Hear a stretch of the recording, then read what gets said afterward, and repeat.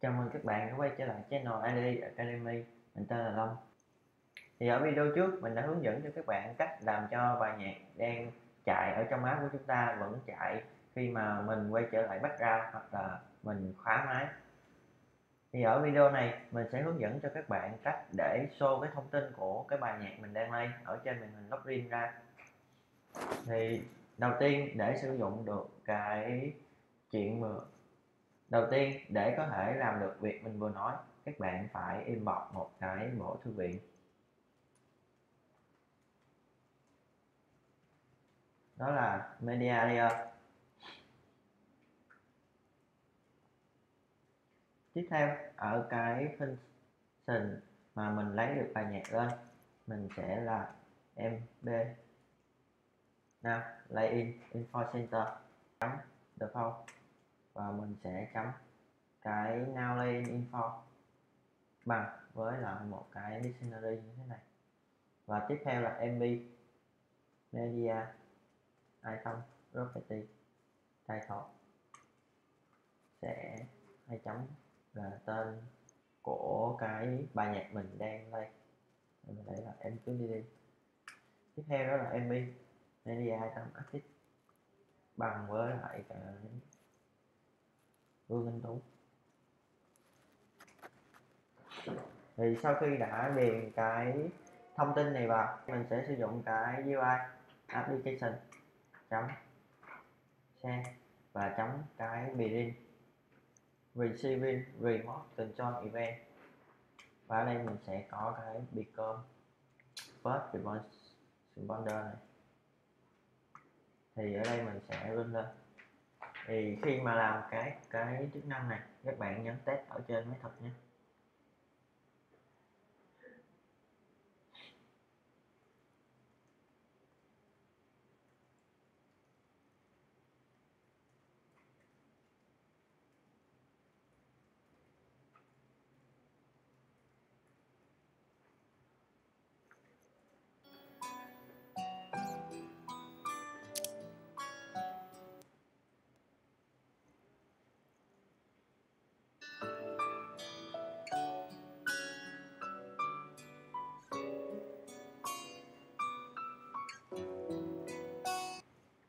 Thì như ở đây các bạn thấy thì cái thông tin cái title và cái singer hát bài hát này nó đã hiện lên ở đây. Tiếp theo mình sẽ hướng dẫn cho các bạn cách để có lấy được cái timeline của cái bài nhạc này. Ở trên đây nó sẽ chạy đi theo từng cái giây của bài hát và sẽ có một cái tấm hình của ca sĩ nó sẽ xuất hiện ở ngay đây.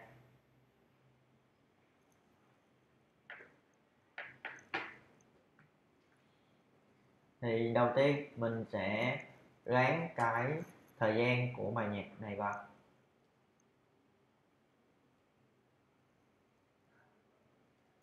Đó là av media item property playback duration này, và mình ở đây mình sẽ lấy cái av audio layer chấm duration.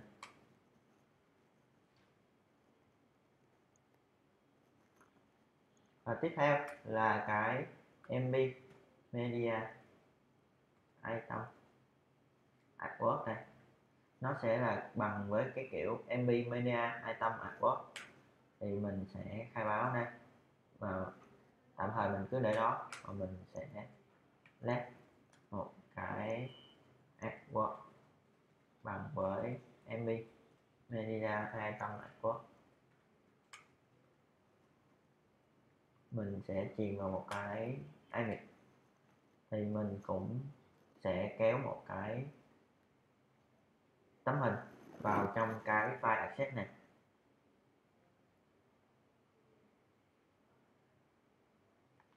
Mình sẽ kéo vào đây.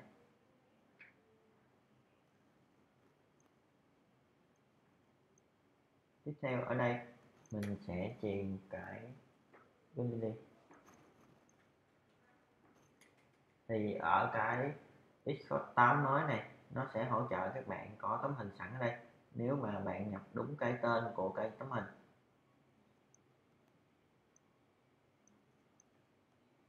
Ở chỗ này mình sẽ chuyển về mb media item property artwork.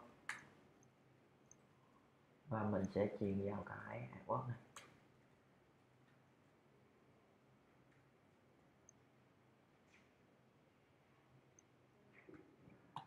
Ở đây mình sẽ với nó và các bạn sẽ xem kết quả như thế nào nhé.